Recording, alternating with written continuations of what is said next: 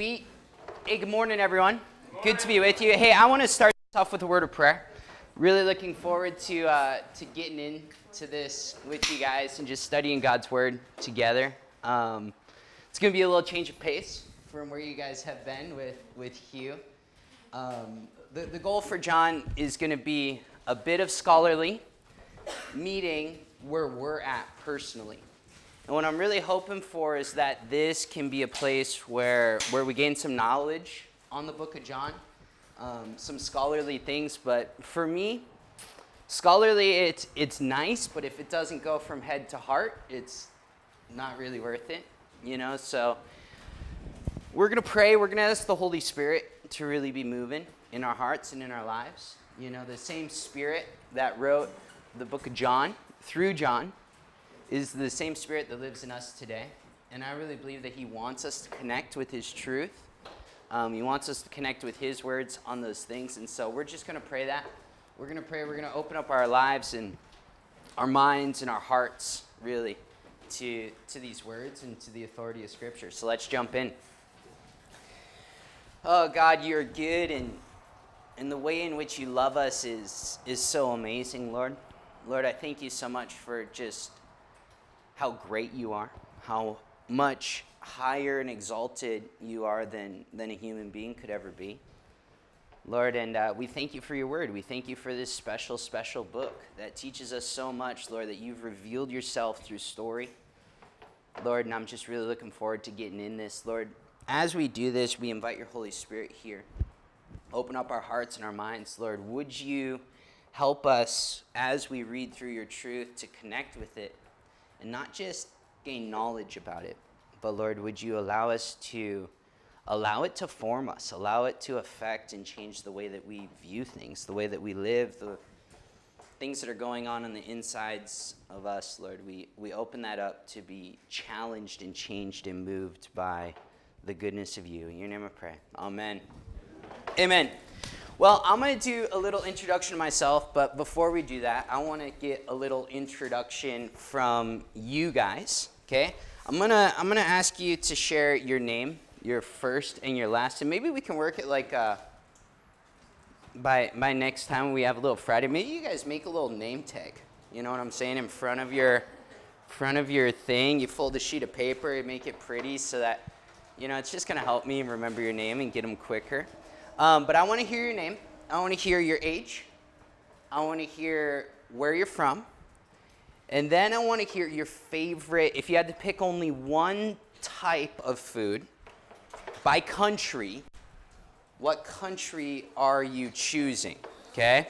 Hey, America is on the table, but we got things like China, Italy, France, I don't know, whatever else creative you can think of.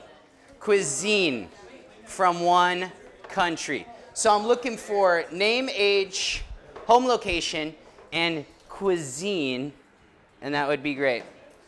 All right, hey, who's going to go first? Yeah, right here. My name is Colby Tracy. Colby, nice to meet you. Hey, I want to hear from Colby over here. I'm from Ritzville, Washington. It's on the east side. Grew up there my whole life. And my favorite cuisine is Chinese, but more of an Americanized Chinese. Like Panda Express. Panda. Yeah. Hey, I like it. Hey, Colby, I'd like you to pick someone else in the room. I'm going to pick Seth. Seth. I don't agree with him at all. I'm Seth. My name is Seth Beal. I'm 18. I'm from Minnesota. And all of Asian cuisine, real Asian cuisine, I would say is the best. Panda sucks. Asian is not a country. Well, I know what you so I think it's country. Yes, country. Oh my God. I know, it's hard. All right, Japanese. Oh, okay. There we go. Thank you very much. Hey, would you pick? Would you pick another person, please? Yeah. All right, Kate, let's go. I'm from Tennessee. I'm 19. 19. Thank you. Thank you. Gosh, I would probably say South Korea. South Korea. I love South Whoa, Korea. yeah. Very nice. All right, who are we calling on? Oh, I'm Hayden Rowley. Hey, Hayden. 31. Yeah. Fort Collins, Colorado. And I think my favorite cuisine or meal is probably from Italy. Yeah. Chicken Alfredo. There we go, Hayden. Hayden, pick someone for me. Lily. Okay, I'm Lily, well, Leona Bartow. 22, I'm from Alaska, and my favorite food would probably be Japanese. Nice. It's fun. Nice. Who would you like to call him? Aiden. My name is Aiden Silva. I'm 18 years old. I'm from Portland, Maine. Oh, sick. Yeah, it's pretty sick, actually. I've been there. I think I'd have to say African. Wow. Like specifically Ethiopian. Yeah. Ethiopia. Very nice. Yeah. Tell me if you find an Ethiopian place on Kauai. I haven't seen them. There's a really good one in Portland. Ah, Come to. sick. I'll take you out to dinner. We'll fly in. All right, who's next?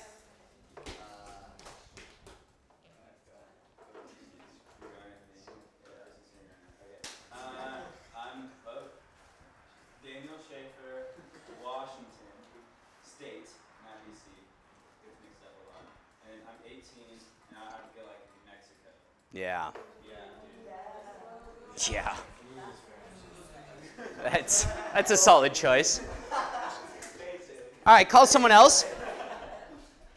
Let's go Blake. I'm Blake Shire, and I'm 18. I'm from Loveland, Colorado. Oh, sick. Who has sushi? Japan. Yeah. Hey, that's good. All right, who's next? You get to call. My name is Brent. Yeah, high five him. He was waiting for you. Then he left you hanging. My name is Brett Hughes. I'm from Minnesota, and I'd say Indian is my favorite. Indian. Attaway. Who are we picking? Who's next? Cooper. My name's Cooper Yingling. I'm 25. I'm from Pennsylvania, unwillingly, but still from. And probably a mix between Chinese and Japan. So China, Japan. Food-wise. Okay, you got to pick a country, dude. Cannot mix. All right, it's gonna be Japan. Japan, there it is. All right, Trent, take it away. Alright, my name is Trent Hall. I'm 22. I'm from San Diego, California. Yeah. And probably Italy. Attaboy. Pasta, pizza, crazy. There's a good little Italy in San Diego, isn't there? Yeah, it's down Sweet. Who's next? Faith. I'm Faith Smith. I'm 21. I'm from Carlsbad, California. Awesome. And I'd say Japan. There you go. My name is Emma Siebert. I am from Missouri, Colorado. I'm 18. I think I'm a mix. Oh yeah. We didn't let him get away with it. We're not letting you get away with it. Hey, we're sticklers here. Mexico. Oh, attaway.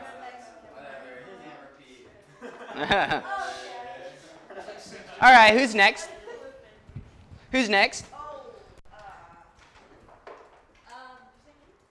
Okay, I'm Juliana Ludoff. I'm 20, and shoot, this is so hard. Hometown? I'm from Martinsbury, Ohio, not by choice, but I guess it has some okay parts to it. Sick. And I'm gonna say Japanese food too. Cool. Who's next? You guys need a field trip to Kintaro's? Heck yeah. That's the great Japanese food on Kauai. Oh, I have to pick two? Shoot, okay. Alexis, you can go. Hi, my name is Alexis Rose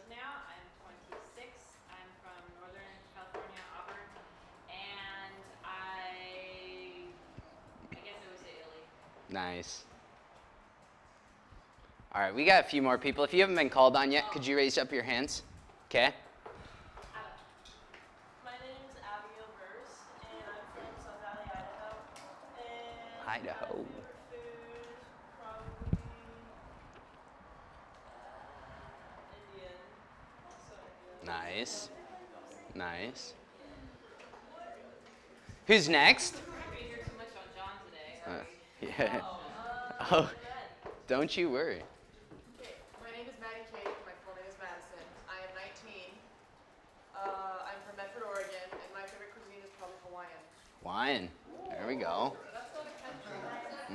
Okay, it's an American, but the Hawaiian.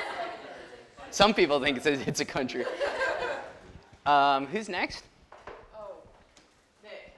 Alright, I'm Nicholas Bongiorni, 18 years old, from SoCal, so like Fresno, California. Nice. And I love that like that northern Mexicans, like that really greasy Mexican. Oh, yeah.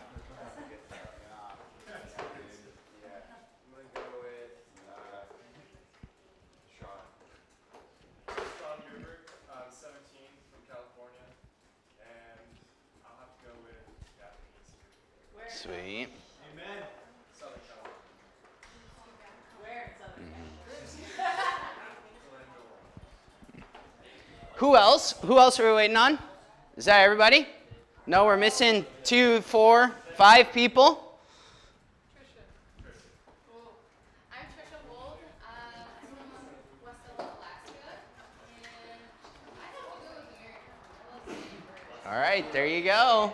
America. Oh, I have to say, Lauren.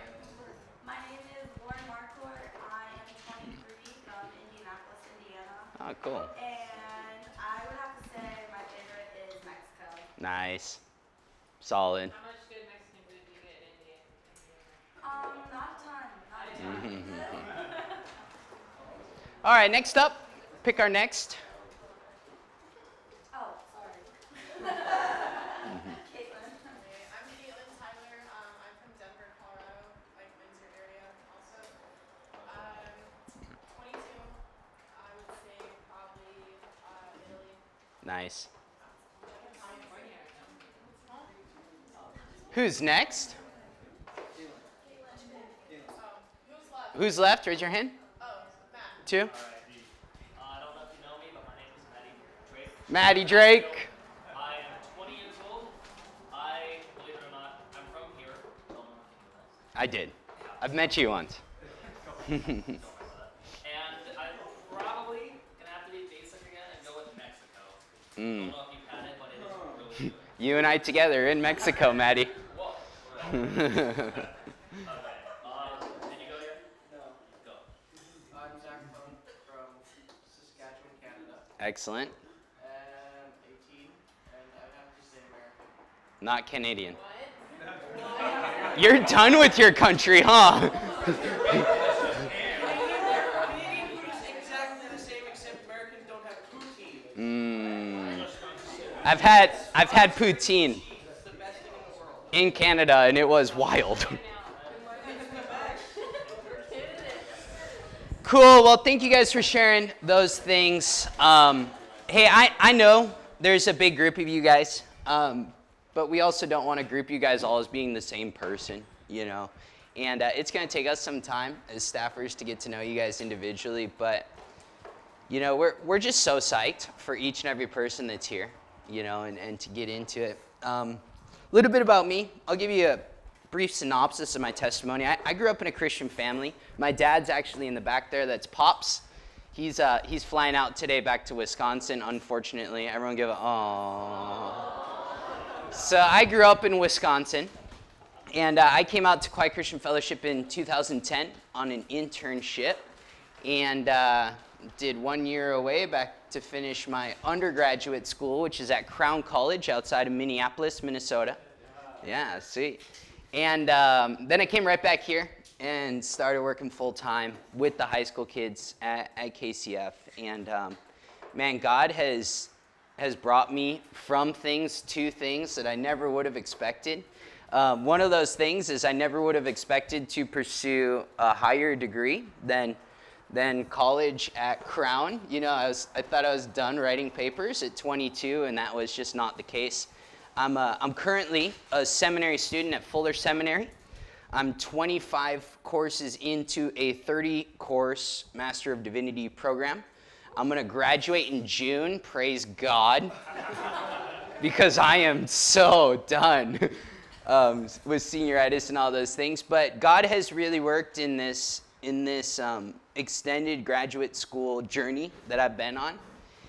And my prayer going into it is something I alluded to at the beginning, something I'm going to ask of you guys to consider as well, is that the knowledge that is gained through study of God's Word does not stay knowledge, but that it transforms into love. Okay? God is so value of our love and adoration. God is so deeply worthy of every little bit that I can do. And I liken it to my relationship with my wife. The more that I learn about her in our years of marriage, the more that leads me to love her and love the different aspects of her, just the different quirky things that pop up. And if I only added head knowledge in that, it wouldn't be beautiful in the same way that it would be love. And so I want to challenge you guys. I know you're drinking from the fire hose. I actually heard Maddie say this. And I just want you guys to know that take in as much as you can, transform it to love. Transform it to love. Admire God, okay? Admire God because he's worthy of it, and love him because he's worthy of it. I bring a perspective to Scripture that is not uncommon among different pastors and theologians and things like that. But for your guys' information, I bring a real kind of missional focus to Scripture. I look at Scripture as if it's trying to do something. I believe the whole Bible is centered on the story of Jesus, and even more specifically on the life, death, and resurrection of Jesus. I believe all the Old Testament talks about it. I believe the rest of the New Testament refers back to it. And the book of John is just a beautiful book. I chose it for a few different reasons. One, because if the whole Bible is pointing toward Jesus, then the book that's all about his life is probably really important. Also, I chose John because it's different from all the other Gospels. So we have Matthew, Mark, and Luke. These are synoptic Gospels. Synoptic is a big word that means similar. That a lot of what they have going on in their Gospels are going to be word for word or phrase for phrase repeated in the other Gospels. John goes a little bit different direction in the way that he writes his book, and he uses things like analogies, and he uses different stuff like that in order to convey a point. Me personally, I really like the poetic and pointed, maybe philosophical language that John uses. I think that it has a lot of power behind it. And so that's kind of why I wanted to choose that one. I got a quick photo of my wife and my two children. This is Tatiana. She's from El Salvador. I met her through Rick Bunchu, who I'm eternally grateful for.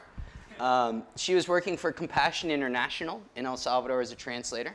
Rick was visiting his kid in El Salvador, and they got along super well, and Rick invited her to come to Kauai to speak in like 2013. I fell in love in the first moment that I seen her up on stage at church, and she needed a lot of convincing to fall in love with me. But God really wrote our story and took care of us. We had, there's a lot there as far as marrying someone from another country. She was separated and had to live in her country for 16 months while we were married doing paperwork. It was a nightmare. But now that's all behind us, and we got little Amelia, and we got baby Liam.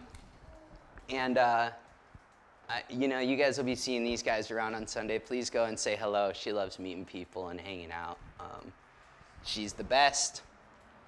Cool. Well, let's talk about some goals for the course of the book of John. Goal number one, get to know Jesus, okay? I really like historical movies and TV shows because I like to watch what people went through in their current day and time. I really enjoy to watch how Jesus walked through life, and I like to play it as a movie in my mind. I really enjoy immersing myself into the story and trying to live it like it's the first time that it ever happened. To me, that makes the scriptures really come alive. And since Jesus is such a big deal, since he's such a big deal to Christianity, it makes a lot of sense to go ahead and make sure that you know the main character. That you know the things that he likes, you know the things that he hates, you see the way that he spends his time. You watch if he's okay being interrupted by things or if he's really like strict and on a schedule. But get to know Jesus through this reading of John. We talked about this already. Grow in knowledge that turns into love. Next one I want to talk about is examining Scripture. So if I had a huge diamond, could I borrow this, please? If I ask as I'm grabbing it. If I had a diamond that was this big, okay, and I'm looking at it, you could look at it for a long time because it's really pretty. But then if you put it up to the light and you let the light come through it, it's going to show you something. If you kind of pull it over here, if you're kind of looking at the top, bottom, what we want to do with the Bible is we want to examine it like it is a diamond. We want to get different angles, different perspectives, and we want to allow the living Word of God to be alive, right? As we read through the book of John, we're going to be looking at it in different perspectives. I alluded a little bit. We're going to have an academic perspective to it. We will talk about some of the Greek words that are key in the book. We're going to talk about how it connects with theology. But we're also going to look at it as, wow, what could this truth mean for my life today? And it's a different angle in looking at the diamond, but both are essential and really important. In this class, we're going to read through the entire book together. You can read it on your own, but we will be reading every verse of the book of John while we meet here together and doing some discussion. I'm going to bring my preparation to the discussion and fill in gaps where maybe we're not touching on different things. I obviously cannot answer every question about the book of John. There's a lot of mystery that's involved in the Bible. And yet we're going to do our best to answer those questions and to go through the book slowly. So this course is not going to be purely technical and purely like giving you a bunch of scholarly work on John, but it's going to be something where we walk through it together. And we read every single verse and we consider these different things. So structure for the class, you can pre-read if you like. We're going to read here, discuss, then fill in the gaps.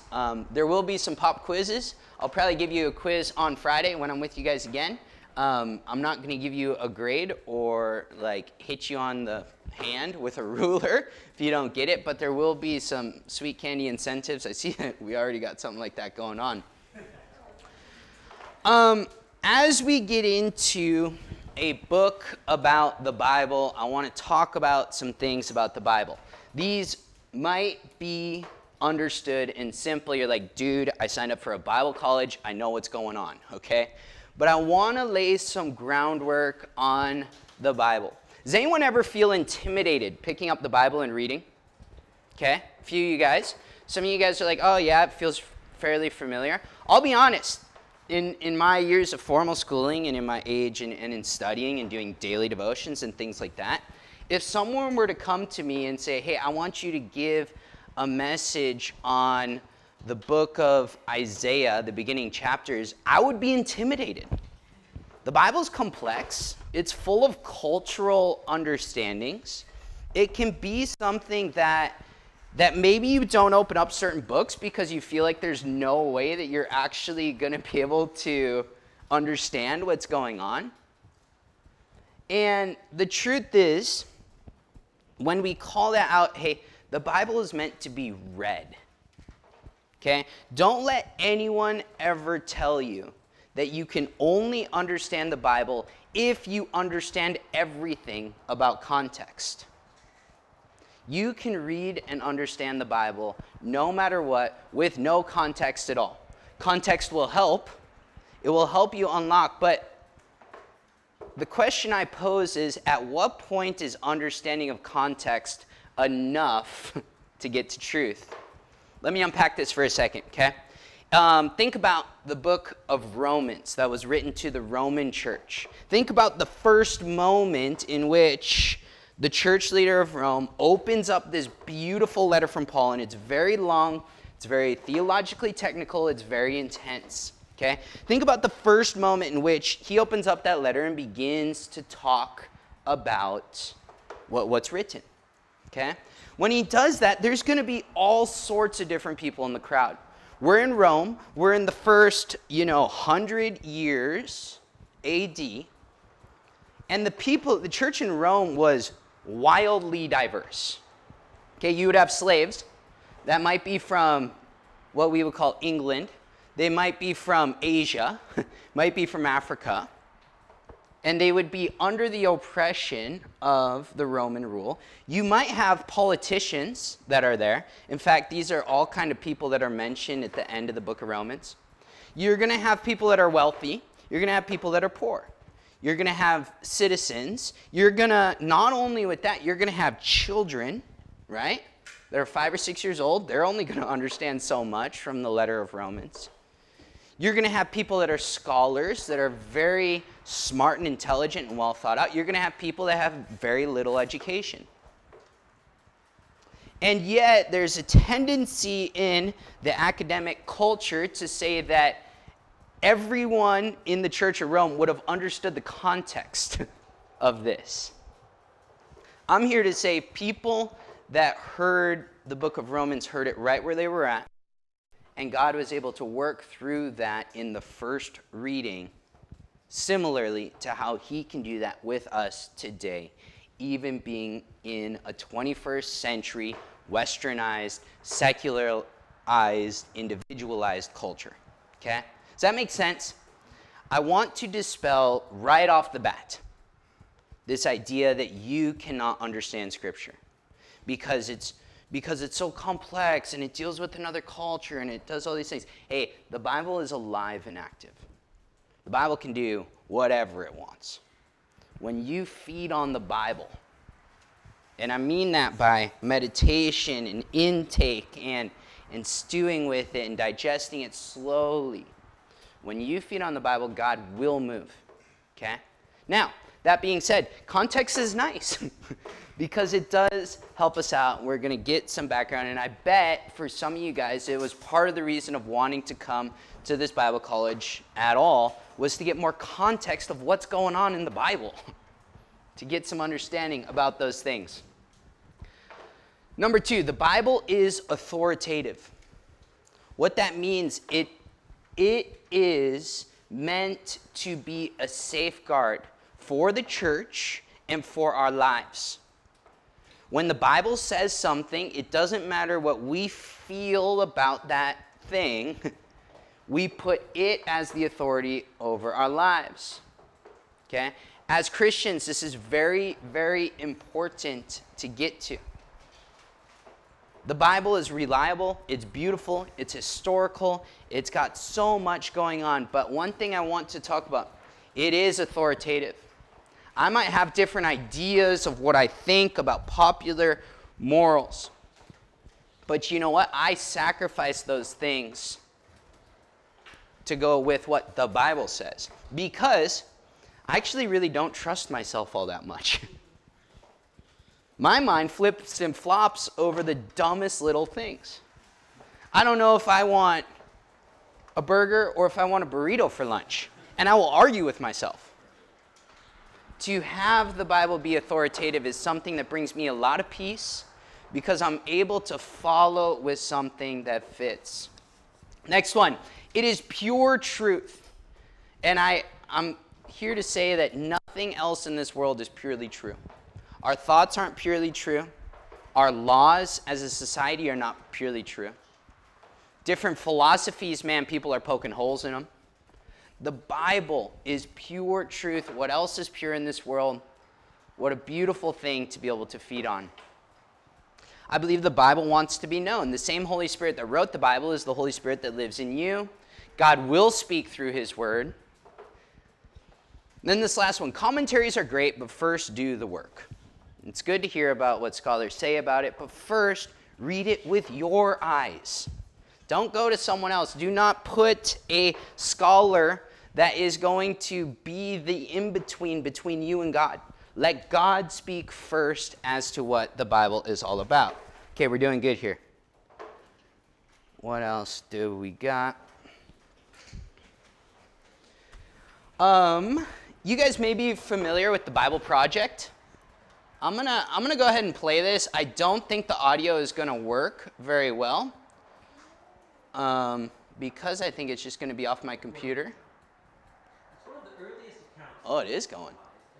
All right, let's watch this. It comes from one of Jesus' closest followers, called the disciple whom Jesus loved.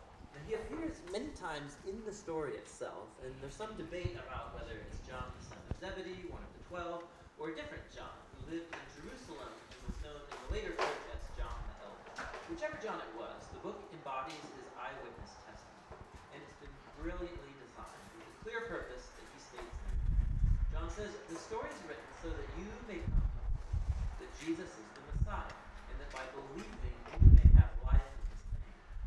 John believes that the Jesus you read about in this book is alive and real, and that he can change your life forever. The book's design is truly cool. Its first half opens with an introductory poem and a short story that's followed by then a big block of stories about Jesus performing miraculous signs that generate increasing controversy.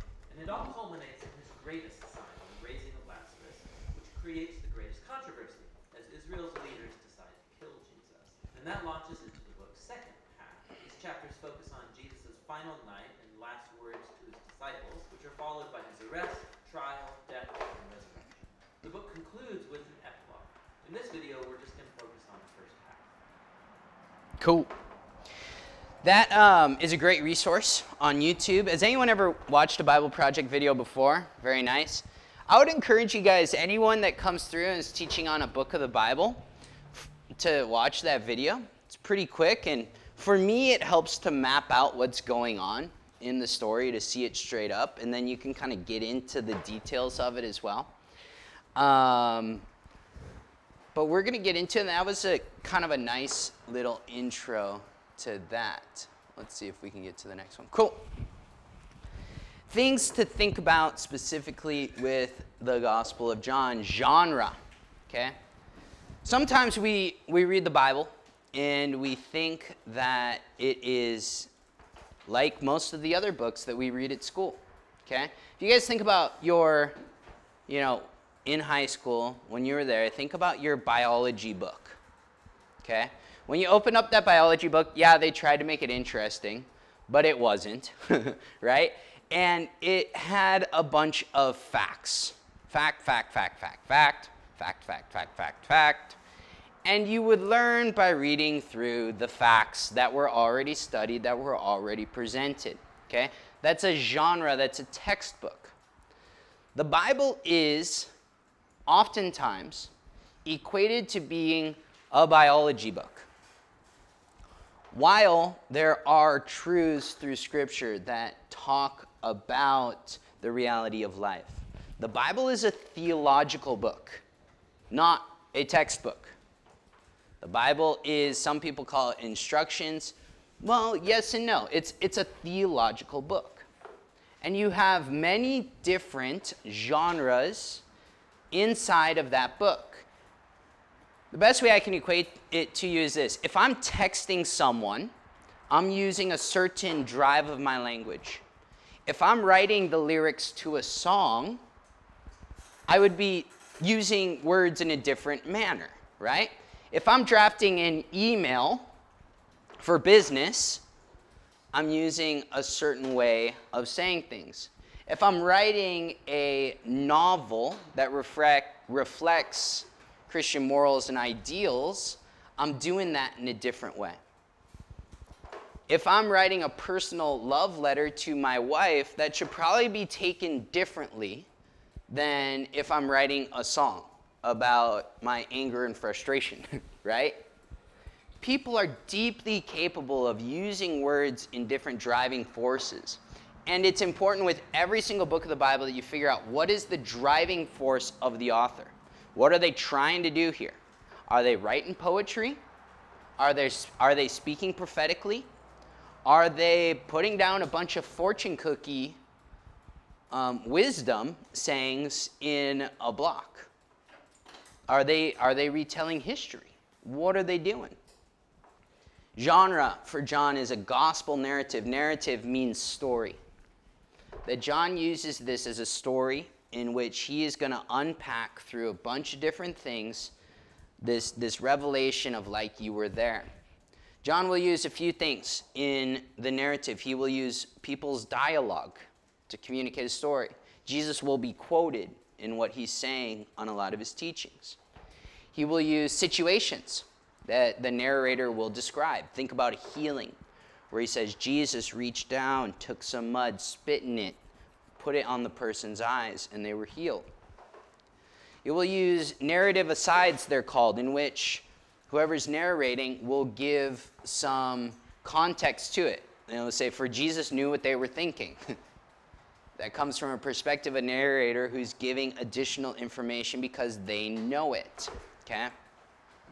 And then, of course, just the flow and the feels and the settings and who they're talking to, and the name of someone comes up and you find out that it's a Canaanite woman. What is the social impact of those things? So we already talked about the 1 verses 3 a little bit. I want to open up the book of John here. It'd be kind of a shame to get through our first lecture on John without actually opening the book. I want to look to John chapter 21, verses 20. I believe this is where the author introduces himself into the book. I think it's worthy of being read because if we're going to read a story from someone, and if they choose to include some information about them, it's going to be important in us knowing what driving force is going behind them, right? Who has it and who can read it for me? Verses 20 to the end of the book, please. 20 to the end? Yes. Okay. Peter turned and saw that the disciple whom Jesus loved was following them. This was the one who had leaned back against Jesus at the supper and had said, Lord, who is going to betray you? When Peter saw him, he asked, Lord, what about him? Jesus answered, if I want him to remain alive until I return, what is that to you? You must follow me. Because of this, the rumor spread among the believers that the disciple would not die. But Jesus did not say that he would not die. He only said, if I want him to remain alive until I return, what is that to you? This is the disciple who testifies to these things and who wrote them down. We know that his testimony is true. Jesus did many other things as well. If every one of them were written down, I suppose that even the whole world would not have room for the books that would be written. Thank you. So the introduction is that the one that's writing this is the same guy that is the disciple that Jesus loved, the guy that was leaning against, the chest of Jesus during the Last Supper communion. And that is this guy that's kind of talked about the end of his life in these mysterious terms to Peter, okay? Whenever I get to a book and I'm looking at who's the author of the book, there are lots of different theories of academics that love to write lots of pages about these kinds of things. Me personally, I kind of take it in the simplest one that makes the most sense. And I would say that the author of this is John the disciple. James and John, sons of Zebedee.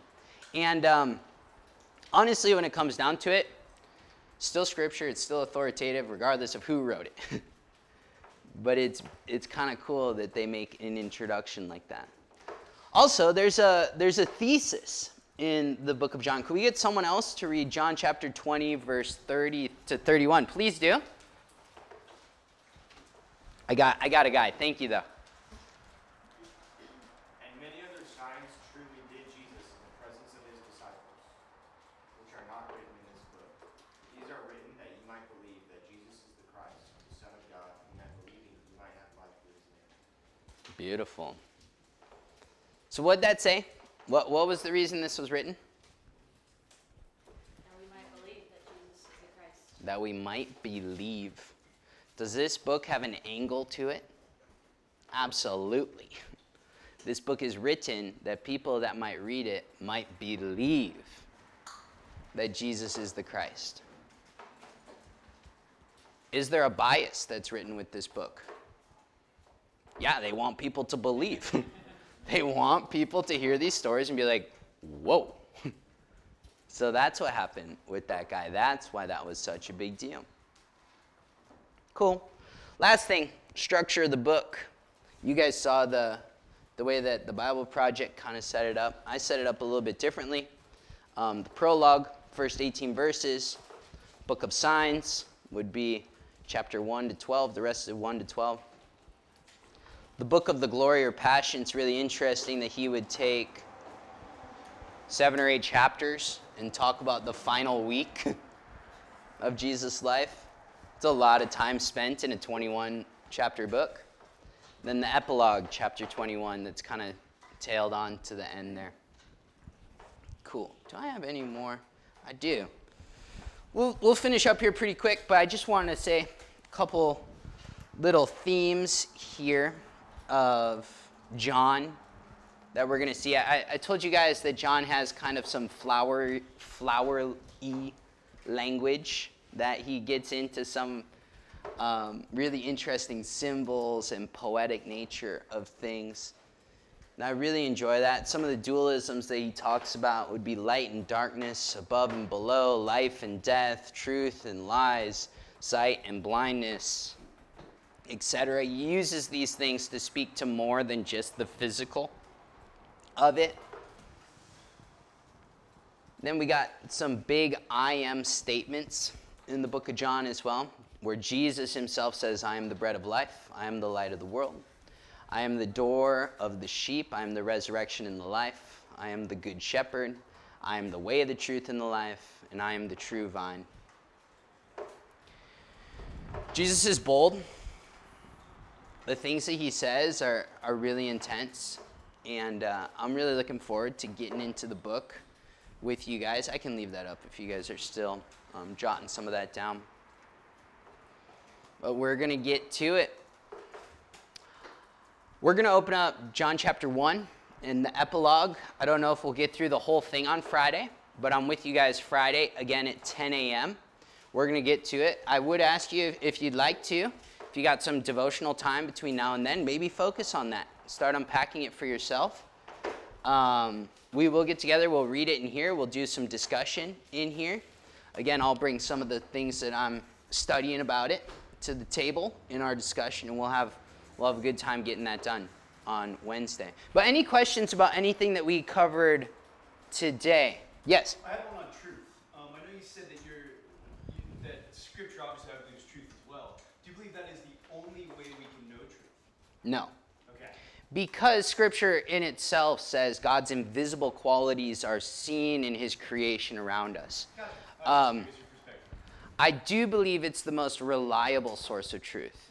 Even as we study creation around us, it's not nearly as articulate as the gospel message. I also believe, this is a little controversial, but I believe that you can find truth from man-made things as well.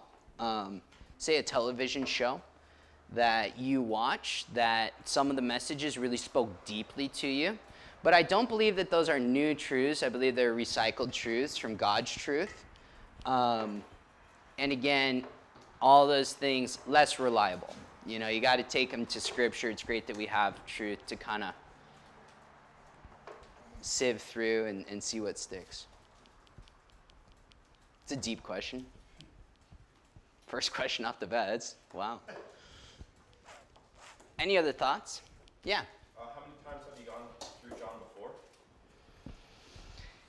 Yeah, a bunch. I definitely had I've had multiple New Testament courses. I've also had a Book of John course in my undergrad. I had a Book of John course that I recently finished in my graduate work that was actually in the Greek, which was gnarly. I do not speak Greek or know it very well, but we got guided through how to dig up some Greek in it, and that was really rad.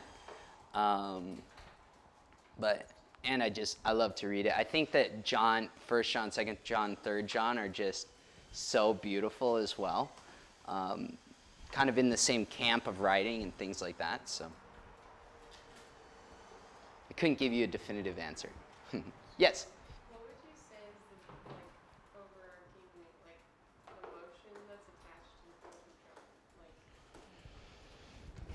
John? Yeah, I'd probably put the emotion right with the thesis of this is written that you may believe that Jesus is the Christ. I think that the emotion comes with revelation, but also a revealing of Jesus that is kind of like a best friend that you never knew you had. So I think it's like a familiar revelation. Anything else? Cool. I appreciate you guys. Please find me if you ever want to chat about things outside of class, things are going on. I want to just close this in a word of prayer, and then we'll dismiss you guys to get ready for your next block, all right? God, we love you, and we're grateful for your word here, Lord. I just really want to pray over these students that as we begin, to get in and to really get into the chapters here, Lord, and study this book, Lord, would you reveal things to us? Would you reveal things not just in knowledge, but to our lives? Lord, and I just want to place just a seal over each and every one of their hearts and minds in the Holy Spirit, Lord, that they will just be focused and continuing in pursuit of your goodness, Lord, and of your understanding. Pray this in your name. Amen. Amen. Well, thank you guys. You guys are dismissed.